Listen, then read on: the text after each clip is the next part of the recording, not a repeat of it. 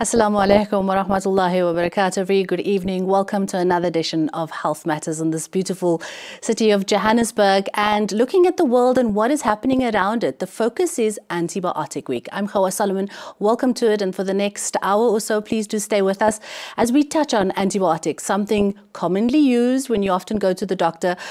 And sometimes people are getting over the counter, so we'll crack that question as well when the doctor is not involved. But in studio, we have our specialists answering your questions as well, so don't forget to interact with us. And if you are calling in, please turn down your television set. Get to a nice spot where you have a lovely connection so we can hear your questions. And also your friends and families, if they're listening to us across the lands and over the beautiful seas, they can tune in to itvnetworks.tv and live stream any of our shows. Assalamu alaikum to our specialist in studio, Dr. Mohammed Said. And of course, from the IMA, we welcome their team, always willing and able, providing us their time and expertise, Dr. Yaqub. Assalamu alaikum. Wa alaikum salam wa rahmatullah. So, Dr. Mohammed Said, before we kick off with you, clinical microbiologist, love your little story, but we'll get to that in a minute. If we can start with you, Dr. Yaqub, just to give us a sort of introduction to the show, Antibiotic Awareness Week. What is this drug all about? Well, antibiotics, very well known. Most people have probably used antibiotics at some point in their life or for their children or families. It's basically a drug, a medicine that's made either in a tablet or a liquid formulation or a IV to fight bacteria. And I think we need to understand that. So antibiotic is a drug that is meant to fight a specific bacteria, a bacterial infection. And we need to differentiate that from other agents which are antivirals, which fight viral infections, and antifungals, which are fungal infections. And those are very specific type of infections that occur. The most common infections generally that we encounter are viral ones, which don't require antibiotics, and I think we'll unpack all that as we go along with Mohammed, inshallah. And often you hear, no, but you've got a virus, you know, so what does that mean? And with you, Dr. Mohammed, let's quickly hear your story, because going back to just not the picture that you're painting here, clinical microbiologist, you've also been a medical doctor in practice? Yes, I started off after I graduated. I was in private practice for about 5 years. Okay. I had an interest in travel medicine and vaccinations, and coincidentally, it's a pleasure for me today to share the studio or share the platform with my ex-boss, Dr. Isaac, who I worked at his practice as well. Brilliant stuff. Following that, I then moved on to Pretoria, where I specialize as a clinical microbiologist. And I'm currently based at the University of Pretoria, Department of Medical Microbiology. Okay, so shukran for making the trek to our studios here in Sandton. We appreciate it. And as the pathologist, the person that understands what's happening with bacteria and in the blood, explain to us what the sort of makeup of an antibiotic is, and are there different kinds? Okay, so yes, antibiotics are a class or a group of medicines that target bacteria in particular. So they fight off bacterial infections. There are many classes of antibiotics, and they differ by the way in which they recognize bacteria. So for example, we get the common one, which I'm sure the viewers and yourself are aware of. It's penicillin. Yes. So that is a class of antibiotic known as a beta-lactam. So, and like that, there are many different classes of antibiotics, and they recognize bacteria by recognizing different structures on the bacterial cell. Furthermore, we can also differentiate bacteria or antibiotics from narrow spectrum and broad spectrum. So narrow spectrum, they will target a specific group or narrow spectrum of bacteria, whereas broad spectrum, they target a much wider range of bacteria. So, Dr. Yaqub, in practice as a family practitioner, what are the most commonly prescribed antibiotics, and how are they meant to be used? Okay, so the most commonly ones are the penicillin still, I think, Mohammed. And the most famous ones that most patients are aware of and viewers. In the old days, they were actually, the older generation will actually be able to identify that the doctor used to do the house call and always come and give them a penicillin injection. Yes. Okay. Right, so those are still the most common ones. There are different types of penicillins, but the most common one that is known to most viewers is the amoxicillin. And the other one, I'll mention a brand name saying Augmentin, but basically it is a combination of two antibiotics, amoxiclav and clavulanic acid.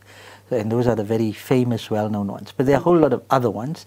What we do find is there's a certain number of people and patients that are allergic to the penicillins, and then therefore they would then get an alternative.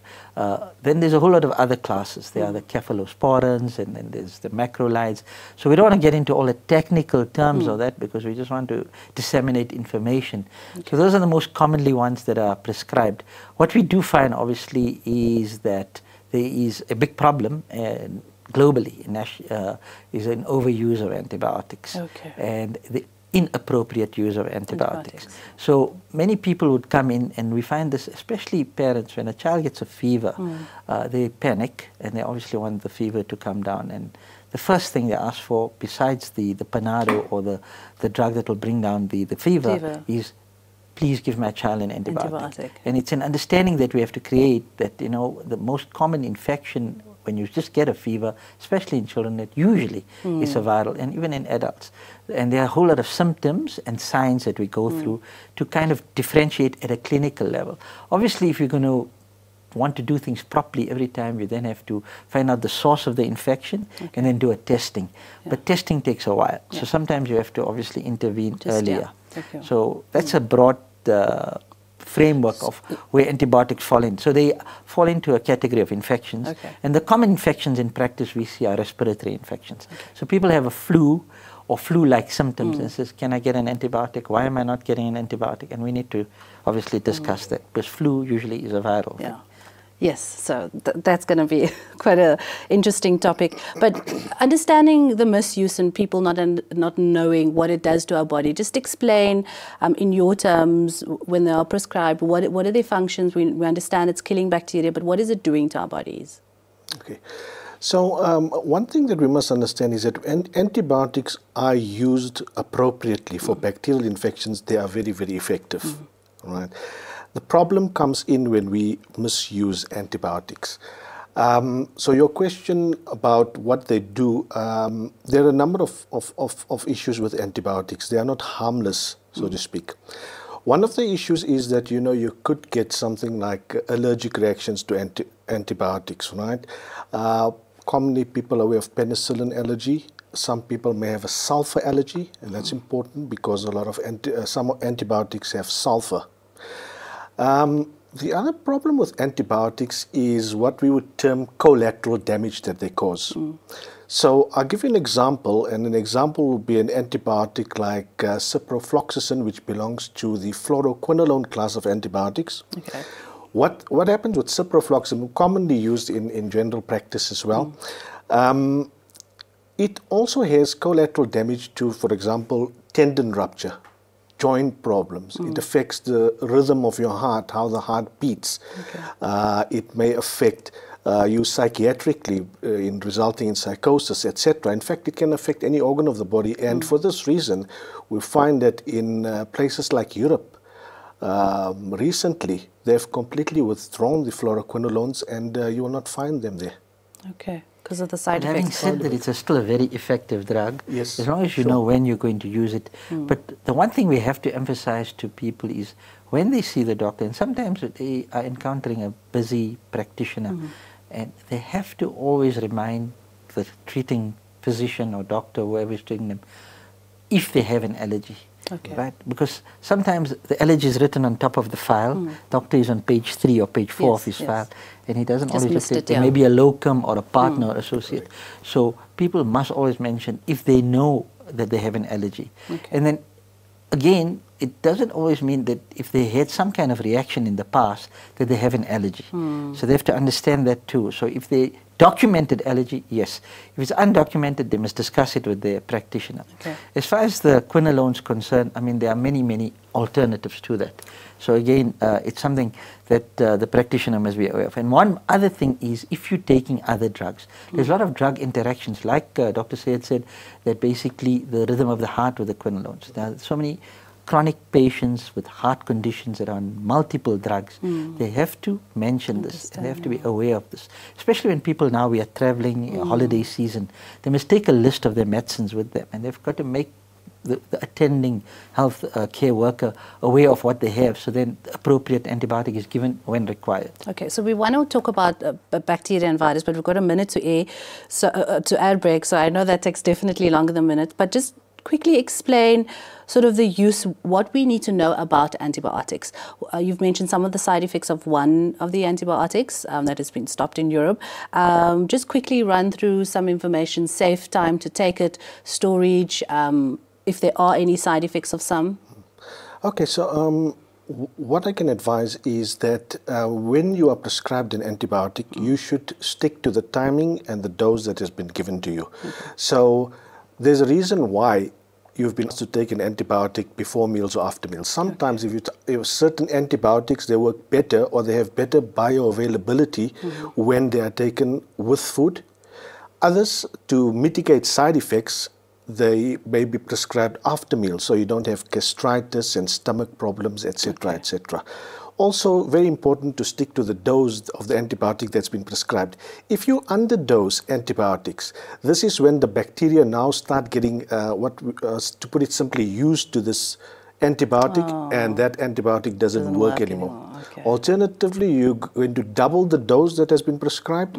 You may cause damage to certain organs of the body, example, your kidneys.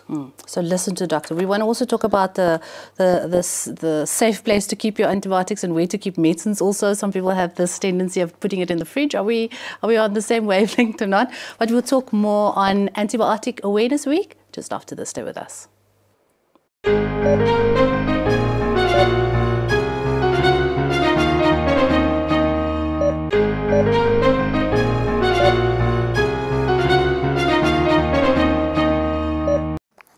Assalamu alaikum, welcome back, a very good evening. This is ITV Network's channel 347 on our DSTV platform.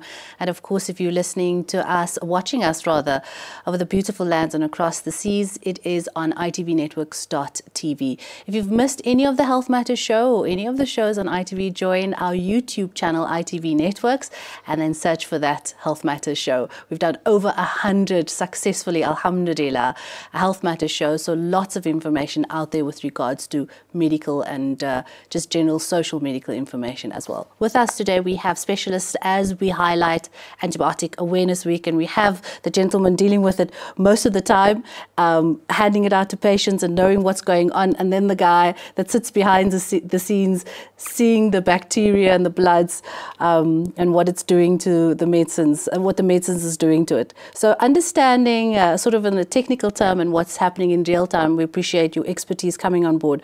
I want to just quickly, before we continue, breaking down what is happening out there with regards to antibiotics, why do you think antibiotics need this awareness campaign?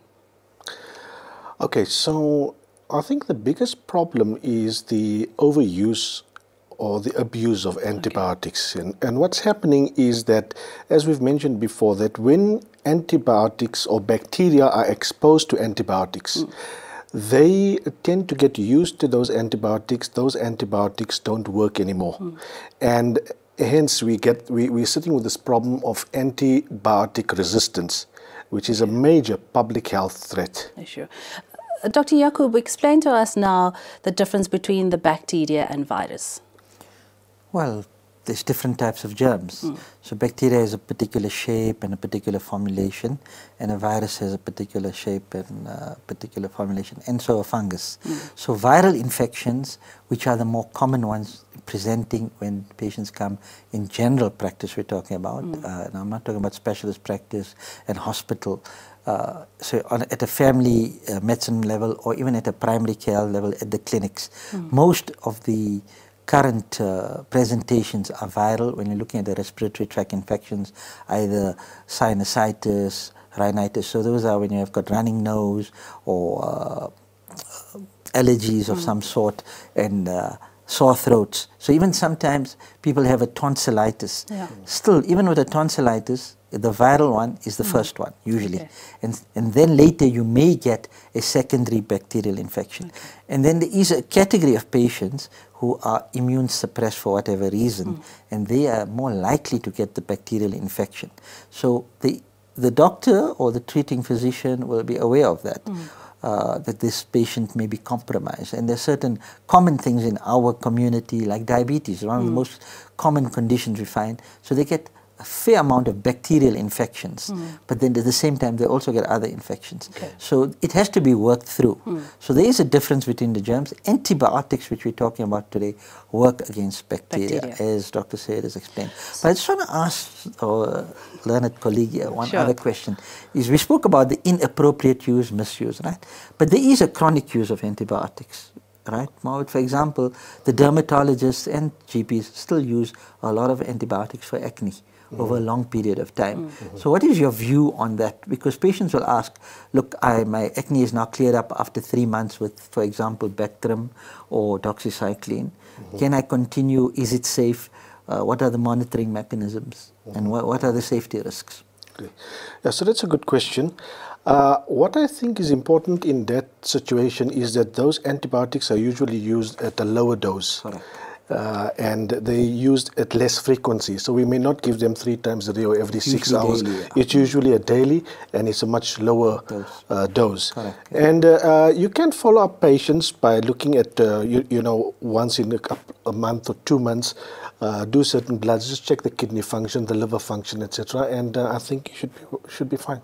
Okay. So Dr. Mohammed, back at the lab, what does bacteria and viruses really mean to you guys, for us to understand? Okay, so although both of them cause infectious disease in humans, I think one of the things that I want to touch on for the purposes of this discussion is with regard to their structure. Okay. So if you look at viruses, a virus essentially has a core bit of genetic material in the form of DNA or RNA, and then it's surrounded by a protein shell, and it may have an envelope, and that's about it. Okay.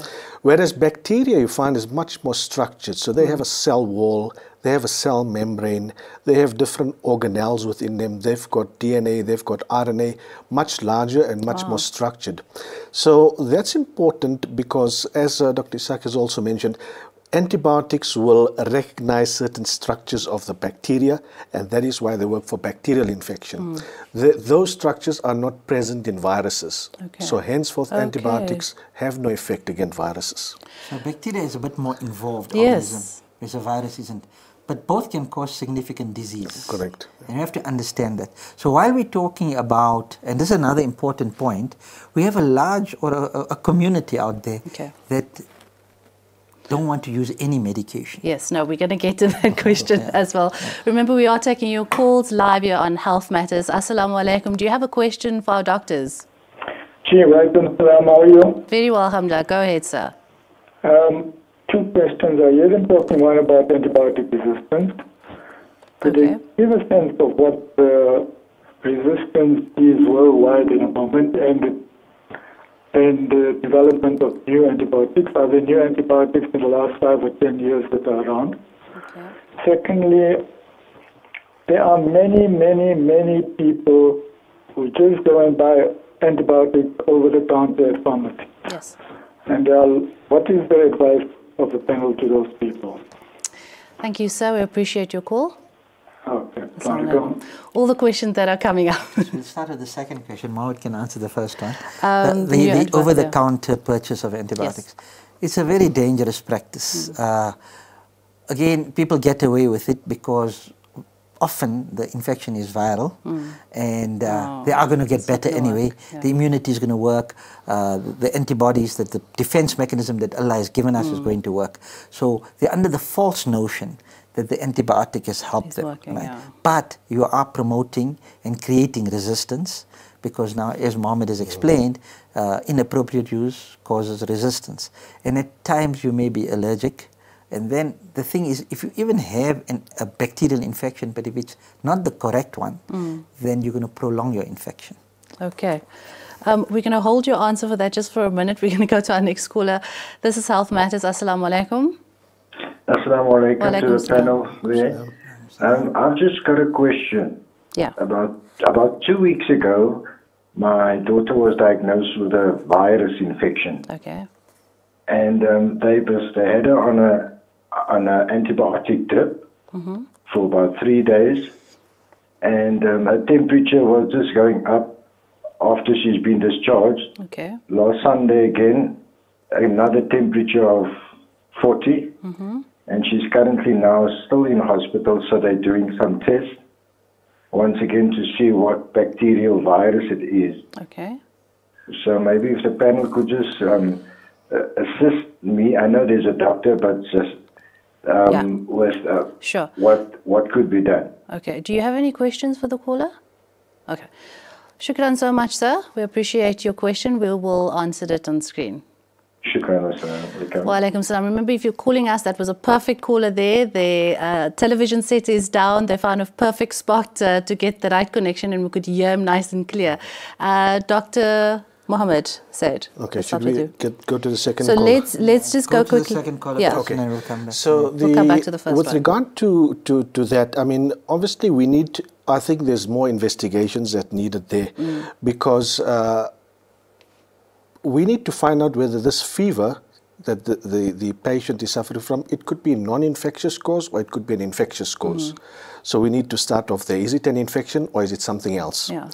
If it is a suspected infection, and even for a fever, they should investigate. So they should look for the source of the infection. So where is it coming from? Is it from the chest? Is it from something in the abdomen? Is it something in the bladder? Something in the kidneys? So this child needs appropriate investigations in the form of sending specimens to the lab, to us, for example, where we can grow up and see what bugs they are, or further investigations to see if it is a non-infectious cause of that fever. So you mentioned bacterial virus. Two different things that we were just speaking about, but now they're together. That asked the question, he said he was told that his child or family had a viral infection but was on antibiotics. So again, there needs to be some clarity there. He may have had a viral infection, to my understanding. Subsequently, he may have had a bacterial. So obviously, they may have cultured something. And the fact that it's a recurring fever, they've got to differentiate whether it's still an infection or another cause for fever. Because not all fevers are caused by germs. There are other conditions that cause fevers. So obviously it'll be depending on what's going on in that hospital, and the fact that she's been readmitted, that means there's something happening on a prolonged level, and they need to determine the cause. And as Mohammed said, they will then take the bloods, they will send it to the lab. And in the lab, what they do is, Mohammed knows, that they will obviously do the culture and sensitivity. We just need to explain that too. So what they do is they identify the germ, and they also identify a whole lot of panel of antibiotics which work against that germ. And then they give the report back to the treating health practitioner that these are the germs that are prevalent, and these are the antibiotics that work, and these are the antibiotics that don't work. So are they growing the germ and then using each antibiotic to see which one works the best? Yeah, so what matching it up. we would grow it up on special plates, and once we have that bacteria, then we test them against a whole panel of antibiotics, and then we can give you a report. This antibiotic will work, this won't work. So it can guide the medical practitioner. And what is the timeline around that? Because he's talking back and forth, these daughters. Yeah, so that is the issue with the so-called culturing technique. It takes 2 to 3 days to get a full report, even more depending on the bacteria we're dealing with. So that is a shortcoming. The patient has to suffer and wait. And then they also identify if the patient has already got antibiotic in the system. So they'll be able to make you aware that, listen, there is this antibiotic that is currently there, that has already been prescribed, and whether you should continue using that or change course. We talk more on antibiotics, and specifically with our caller 1, antibiotic resistance. More on that just after the short break. Back in a moment.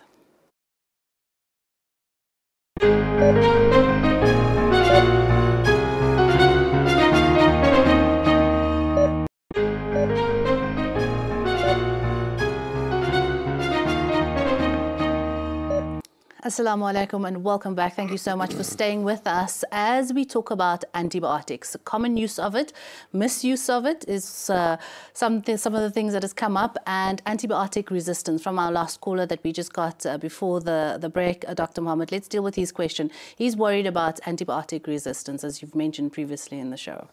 Okay, so I think his question was more regarding the rates of antibiotic resistance. That differs a lot depending upon the prescription practices of doctors in a setting where you are. So, for example, in the US, they've got extremely high rates of resistance in a lot of their bacteria, and that is because of their overuse and misuse of antibiotics. Whereas you look at a place like the Netherlands, very, very low antibiotic resistance, because they are very, very cautious when prescribing antibiotics. They hardly ever prescribe it. In our setting, it will again depend on where you are. Are we looking at private sector, public sector? For some reasons, we find that higher resistance in the private sector as compared to the public sector. But overall, antimicrobial or antibiotic resistance is on the increase everywhere.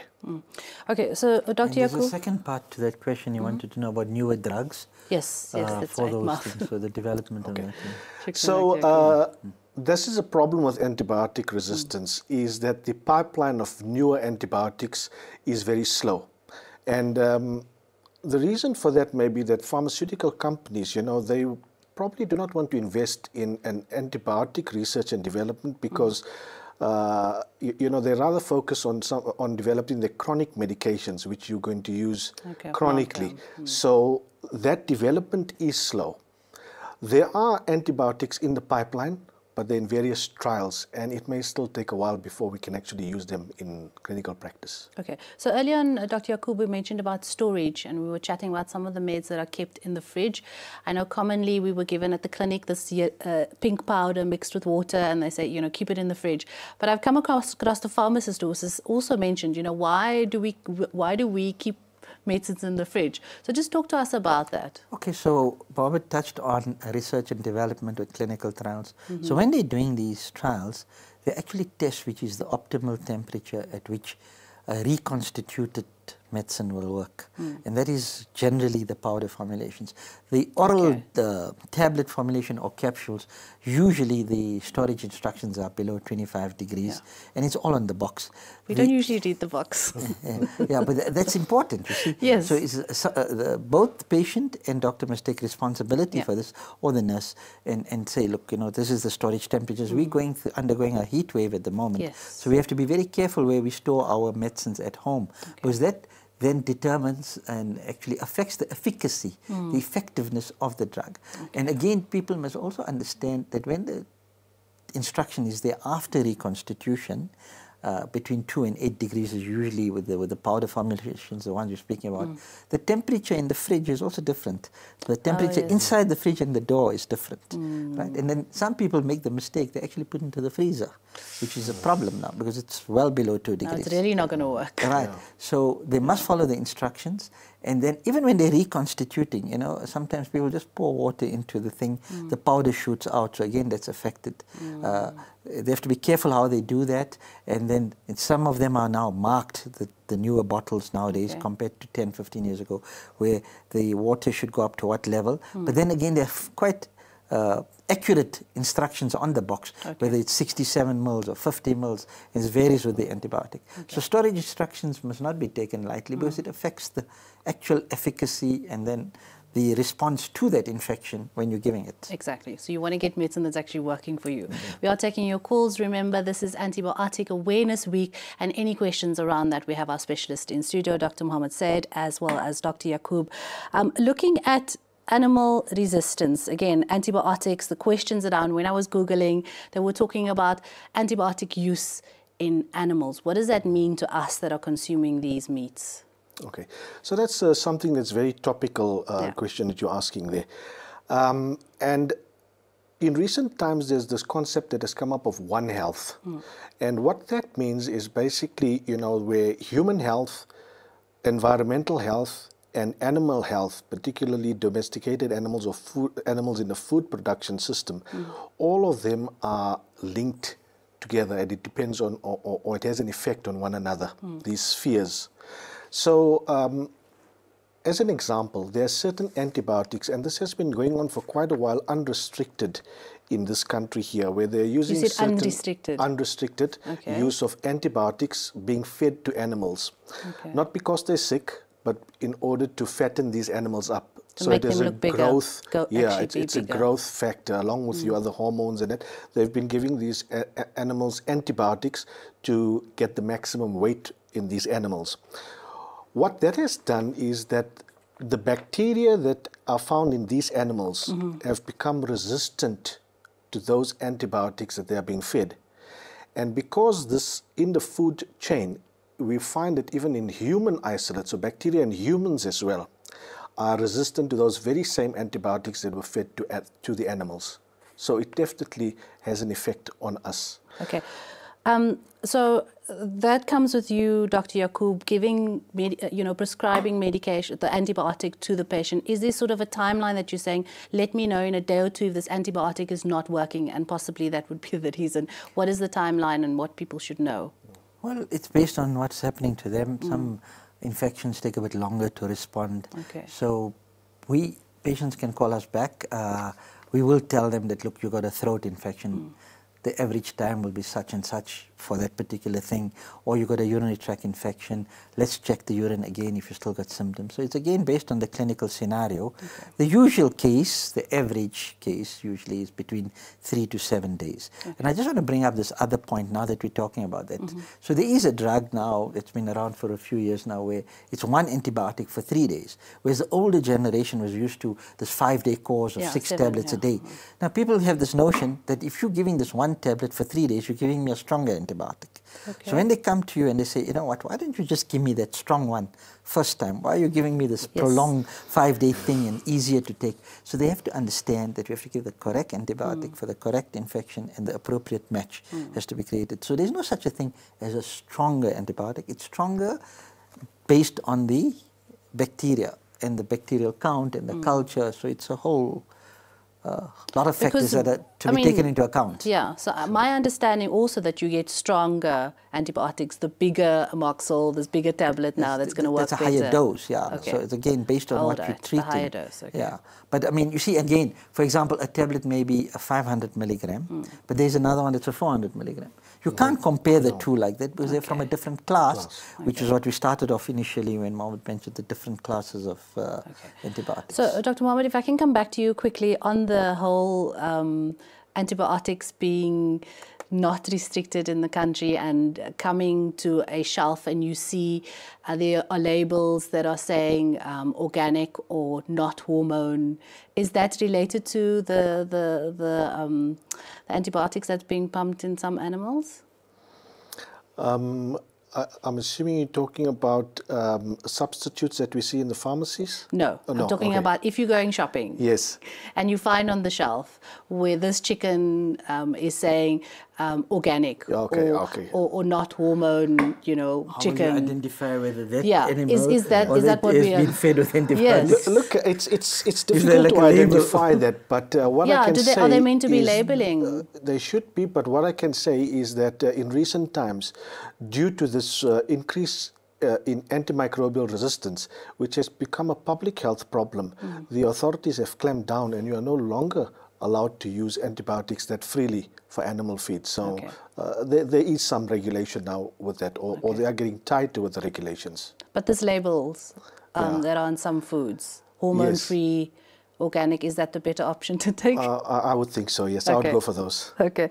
All right. So let's look at any information from you, Dr. Yaqub. What you've mentioned earlier on what the patient needs to disclose if they're allergic to certain things. When they're coming to visit and you're prescribing the antibiotic, what else do they need to tell you? Well, nothing too much more than that. Okay. Just that the previous medical history and obviously the current complaint what they've come with, and if they've taken and obviously we know that they have taken sometimes over-the-counter medication and self-medication, and if they have been given an antibiotic either by another treating doctor or if they manage to get it over the counter, they should disclose. They should disclose everything that they're on so that at least we can make a proper assessment of what will be the best and most appropriate intervention. So let's look at the idea of people not wanting to take antibiotics. They're being prescribed there's it and a they move choose. around that. I mean, look, it's not that you have to take antibiotics, but it's a question of balance. And as Muslims, again, we know we've been taught to go the middle path, right? And we can't be extreme about anything we do. We have to understand that. So if you are anti-antibiotics, there's nothing wrong with that, but you've got to accept the fact that at some point you may need it, and it's for your own benefit. It's for your own good health, right? At the same time, the practitioner the treating practitioner mustn't insist that, listen, if you don't take this antibiotic, you're not going to get better. It has to be a discussion based on proper evidence and the most appropriate for that particular clinical scenario at that time. Let's go and pay the bills and get some antibiotics if we need it. And if you're being prescribed it, that's what you have to take. But we'll talk about possible options after the break and also the way forward and what's happening in the labs with new technologies just after this. Stay with us as we highlight antibiotics.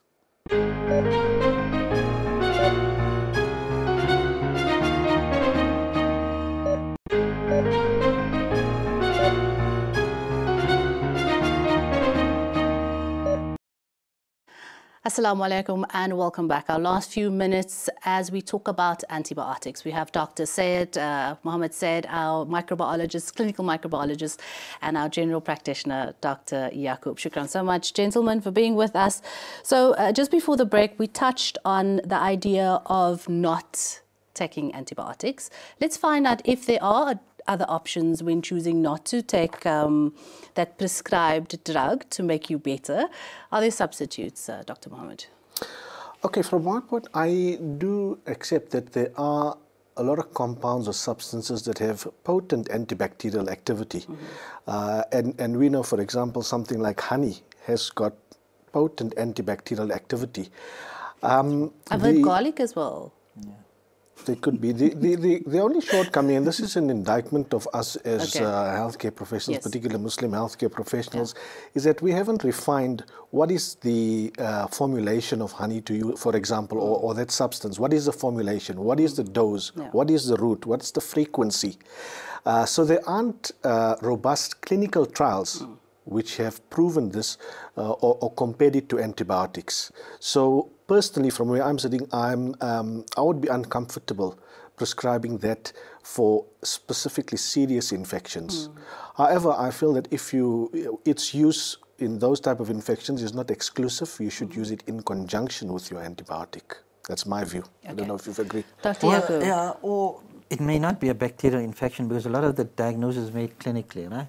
So as long as the patient knows the danger signs if it's getting worse, especially when you're dealing with the kids and children, when you've got serious conditions like chest infections, which can be quite devastating. So as long as the discussion is there, that okay, if you're choosing not to take the antibiotic, although it's our advice in a particular setting, please, these are the signs, please know that you can go to the ER or casualty or contact me if it's getting worse. We understand you're using a substitute. Also, Mohammed, there are antiseptic agents, right? Maybe you just want to explain that, for example, in the throat, the gargles and the sprays. The sprays and stuff. So we cannot always pure antibiotics, but they're local, so the chances of resistance are not that high, right? Okay, and the use of those? Yeah, so those are used, but again, you know, they should be used depending on the seriousness of the infection. With more severe infections, I think it should be coupled with antibiotics. But however, in milder forms, or if you feel it's not a bacterial infection, they could potentially work. I must agree, because amazingly, when you're prescribed an antibiotic, all of that stuff, you know, gets better. So you buy that spray and you buy that lozenge or that cough medicine, but the minute you start that course of antibiotics and you know you're on the right track, alhamdulillah, all of that does get better. But like we said earlier, sometimes you are going to get better anyway. Right. Also, people must understand another point with antibiotics is the interference with other drugs, which we mentioned earlier, and a very important one is the contraceptive device, right? I mean, the tablets. We're going to talk about counteracts and special precautions. So that's a precaution that they should understand. We do understand as Muslims that obviously only Allah will determine who's born and how many people are going to be born, but that we understand. But there are drug interactions. Let's talk about that, special precautions and what counteracts are the antibiotics if you are taking something else. Yeah, so that is a classical example, which is the contraceptive. Yeah, I think that for me is one of the key issues, and you know, it can work both ways as well, where a certain drug will have an effect on an antibiotic and it results in a lower concentration of the antibiotic in the blood, and even vice versa, where the antibiotic will have an effect on the other drug and it lowers that drug's or higher that drug's concentration in the body. So we need to be aware. You need to disclose to your doctor Okay. what other treatments you're on. So one of the things to take And off to then tell there your are doctor. also special conditions. Okay. So example, when you're going to a dentist and you've had a previous heart condition, you've got to disclose that because they may have had a valvular disease, they may have had a prosthetic valve, the risk of infection there with a dental procedure. Tell the dentist, because their antibiotics will most definitely be prescribed, and it's only the right thing to do at the time. So those are called the prophylactic antibiotics. Okay. So you've got to disclose. So it's not always when you're going to a family doctor or a GP, but even at the dentist level, and there may be other scenarios also. Okay. So, Dr. Yaqub, with you, I found visiting a GP, when you're prescribed an antibiotic, sometimes they would advise you take a probiotic. Why is this? Well, basically, antibiotics kill the normal flora as they kill the offensive germ. So the normal flora in your gut and that also die with the antibiotic. A common one is, well, we won't take names now, punt anything. So it's patients then experience some form of diarrhea, or sometimes they get a discharge. So it's more as a protection against that. So it's like a counter effect on the So issue. Dr. Mohammed, explain to us, what is a probiotic makeup? So a probiotic is essentially made up of bacterial cultures. There are certain bacteria. The common ones is your lactobacillus, your bifidobacterium. You may see these names in the boxes. So those are bacteria. And the idea good bacteria? is, so those are good bacteria, correct? So the idea is that, remember that antibiotics, as I said, is not harmless. So they will kill off the normal bacteria which are found in our body. And humans have a vast number of bacteria which play a crucial part in your physiology, normal physiology. And the idea is to replenish those bacteria that you are losing through the use of antibiotics, to replenish them with probiotics. So this issue of probiotics is actually a gray area, because there is some good evidence to say that it will help with antibiotic-associated diarrhea and thrush, these type of things. In other studies, it's been found that it really, I mean, the amount of bacteria that you're losing, or the species of bacteria that you're losing, is not really covered by those 1 or 2 species that you're adding in. And other smaller studies have even shown that it can actually be dangerous in certain people. For example, somebody is very immunocompromised. So let's take an example of a person on chemotherapy. His immune system is very low, and these bacteria can sometimes cause disease in these patients. Although it's uncommon, but so contagious may be there, working. So we'll quickly take a caller. Shukran so much for those that are calling in. We appreciate your interaction, and you may ask your question. Assalamu alaikum.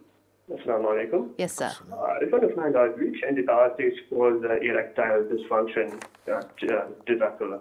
Okay, so last week we did the men's health. That didn't come up, so appropriately now, what is the answer to that? Specifically, I don't know of any on the top of my head that would cause erectile dysfunction. Side effects, okay. Nothing just yet. Not that it's, no, it doesn't. But I mean, the question must come from somewhere, the fear of that. So, okay. So maybe just investigate, the caller can investigate a little bit more, and then you can email us at healthmatters@itvnetworks.tv. So moving on to sort of the way forward and understanding everything evolves. Is there something new that's happening with regards to antibiotics in the world that you live in? Okay, so that's one thing I can highlight, is that for us to counter antibiotic resistance, we need to be more responsible the way we take antibiotics, the way we prescribe antibiotics, and this is where the pathology services must also play their part. So as we mentioned previously, to culture, to do tests on the bacteria, that takes 2 to 3 days. And what's happening is that there is developments in this field, and I've just brought along this little thing which we call a lab in a tin. So essentially what this does is that, so this is a newer technology that it is available.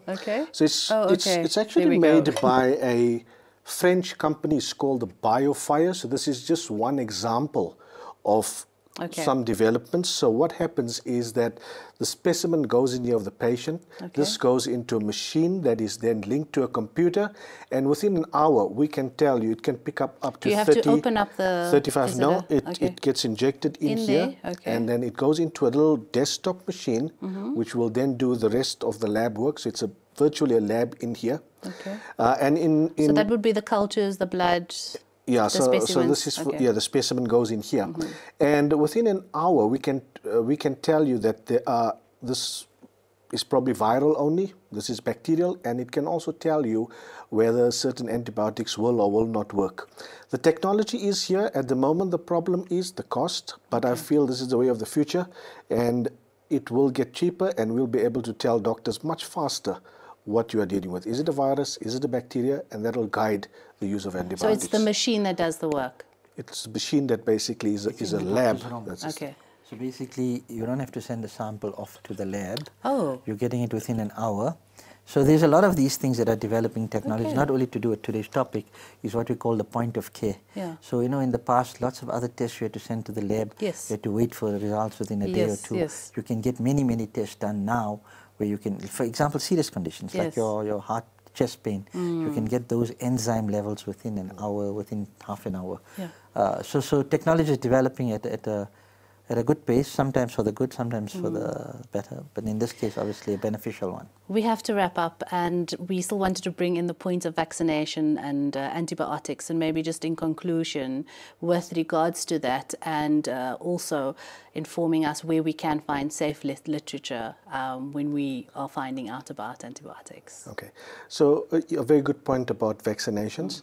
The old adage is that prevention is better than cure. So if you vaccinate against, and there are very safe and effective vaccines against both bacteria and viruses, but if you vaccinate yourself against, let's say, bacterial infection, like the pneumococcal vaccine is an example, you would not get diseases caused by pneumococcus, for example, pneumonia, meningitis, bloodstream infections.